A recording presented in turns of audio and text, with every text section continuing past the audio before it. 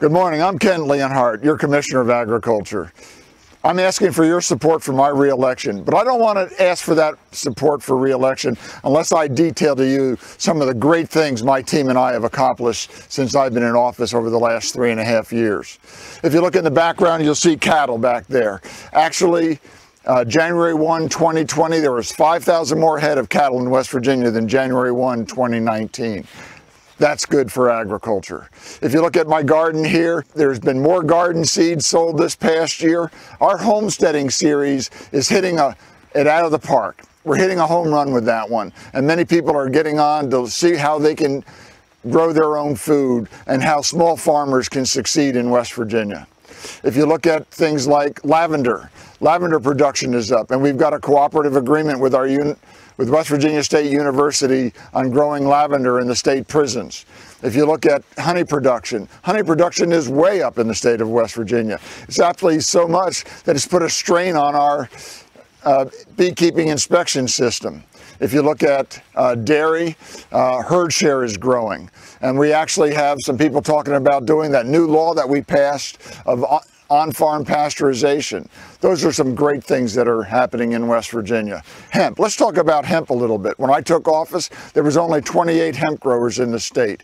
Now we have somewhere around 300 growers and processors for industrial hemp. We must be doing something right if we're getting those kind of numbers. Also, we've increased more than double our maple syrup production in the state. You know, West Virginia has more maple trees than Vermont. And where does most of that maple syrup go? It goes down south. So we're right there to sell our maple because the shipping costs will be lower.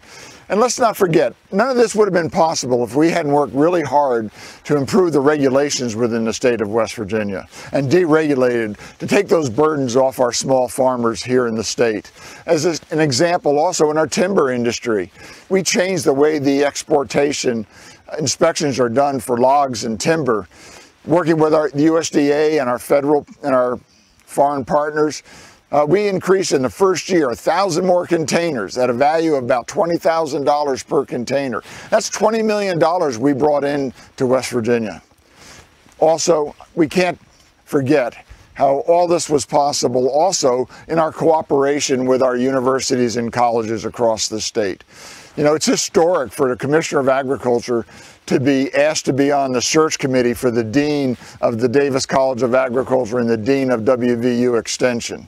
These are great things that are happening. With all these great accomplishments, and we're moving the state of West Virginia forward in agriculture, I'm asking you to give me a chance to continue moving West Virginia forward with all these great accomplishments. Please vote for Kent Leonhardt once again in November.